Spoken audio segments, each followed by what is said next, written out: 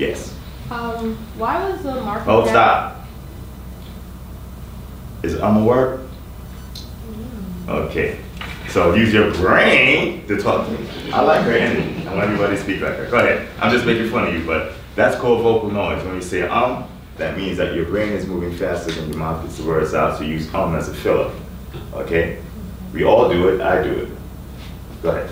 Why was the market down last week? My aunt, she works for Gilbert Driving and Go, and she said that the market was down all last week. Do you know why? Because it was in a bubble. The market went up about 4 or 5 years straight. Prices of stocks were going up, but corporate earnings and money that companies were making were not going up that much. But the prices were going up anyway. And again, I'll walk you through it one more time. This book goes up, up, up, and I throw the book up. Does it stay up there? So that's exactly what the stocks are doing. As a matter of fact, if the book belongs right about here at the desk and it drops to the floor, then it's going to come back up. That's called reversion to the mean. Mean is what? Did anybody know what she said?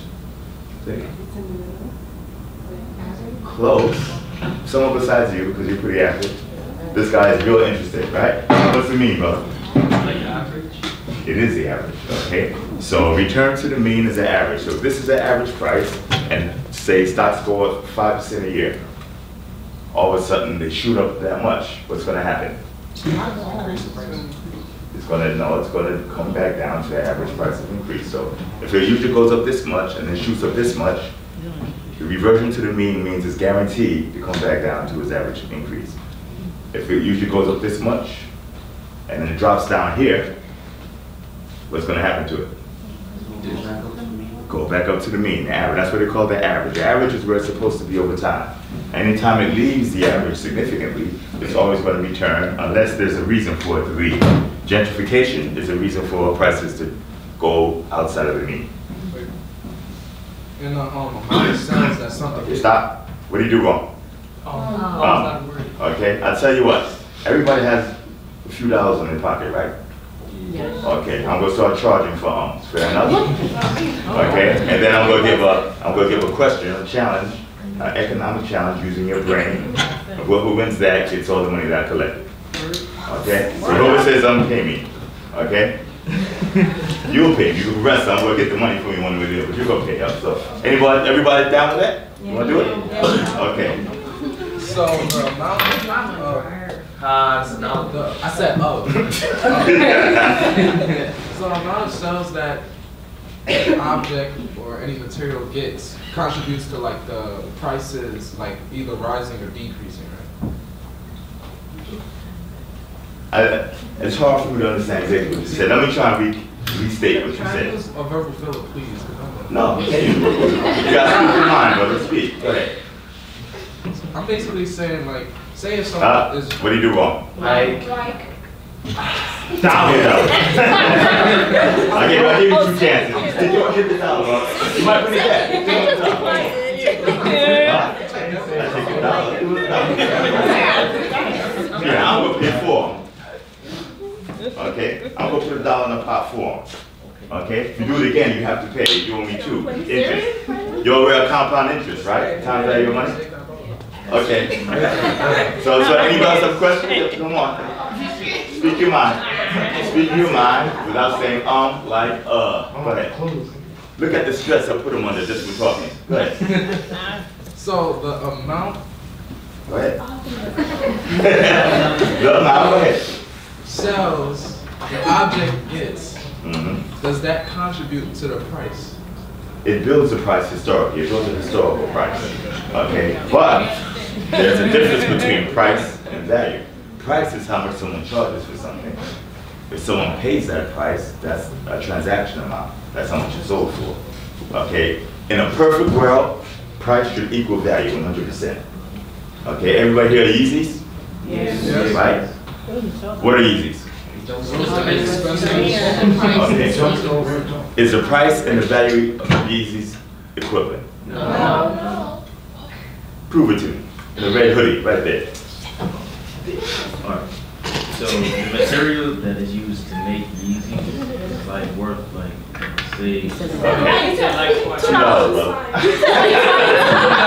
You said like twice. It's multiplication, $2.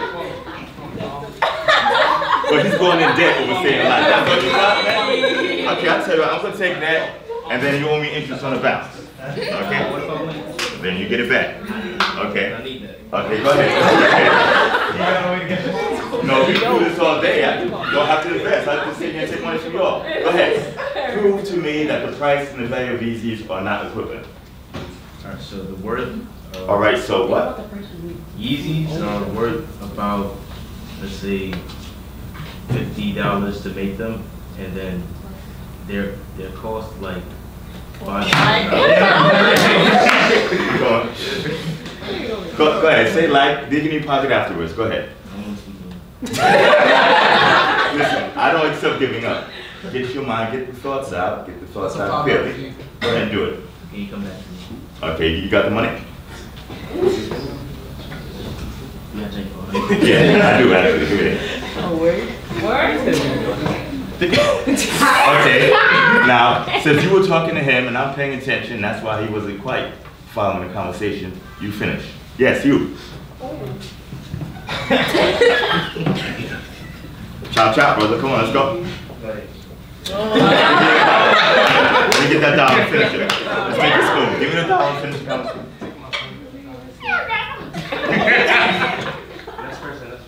No. Why is not the value and the price of Yeezy equivalent? This is not hard if you believe it. You said it.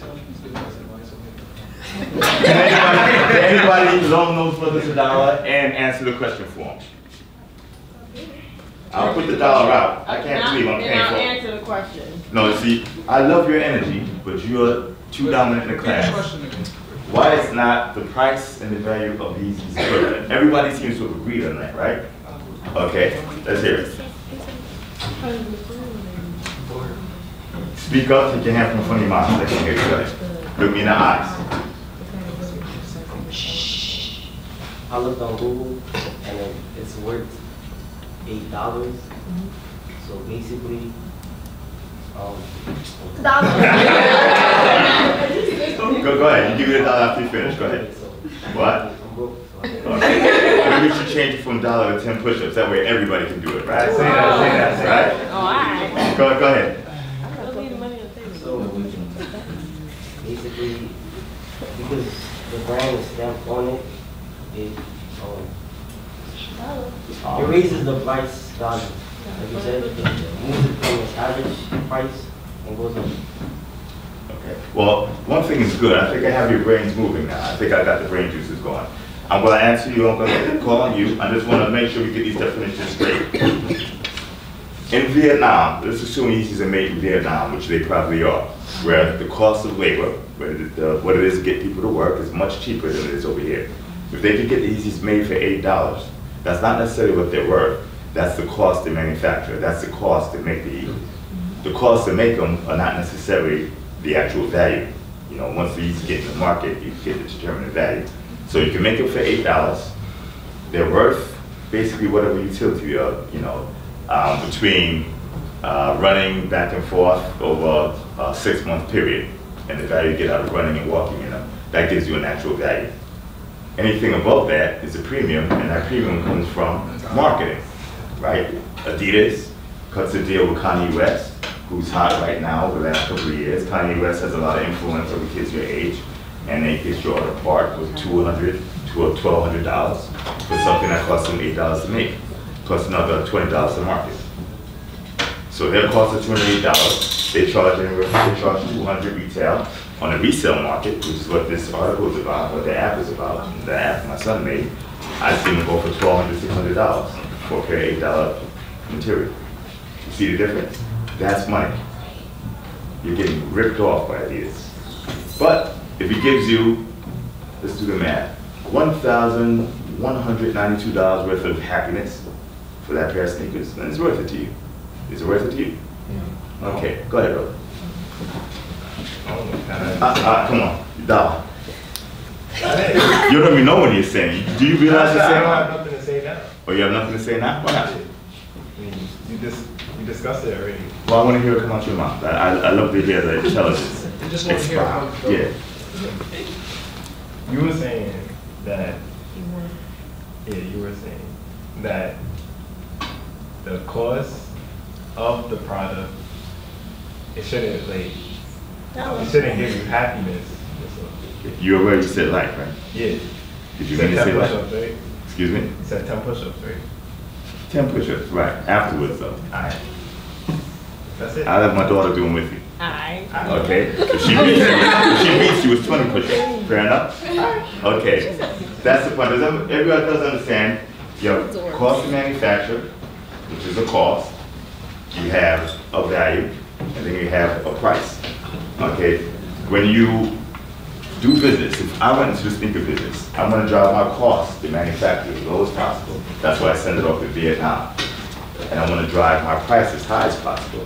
Price minus cost equals, quick. I'll give $1 to the first one, get the right answer, quick. The average. Nobody knows this? You're in business, right? You have a cost, you have a price. Price minus cost equals, quick. Who said it first? I heard it. Everybody understand that? Am I boring anybody?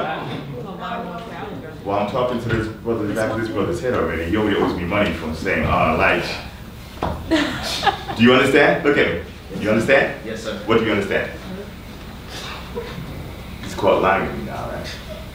That's fine. Okay. So, I was diverted, but basically that's what I do. When I value companies, I look at things such as cost to manufacture, price that the product's selling at, and the actual value, whether it's their product or service or their actual stock. And when there's a big difference between the value and the price, I see, well, there's money to be made, not to eliminate. During the gentrification, when it started in Fort Greene and Clinton Hill, you know, properties were selling at one price, especially there's some damage or squatters or people living in it. But they were, I valued them at a much different price. So I bought a brownstone for $200,000, $300,000, $400,000. Some I got free, selling them for $2 million, $1.5 million.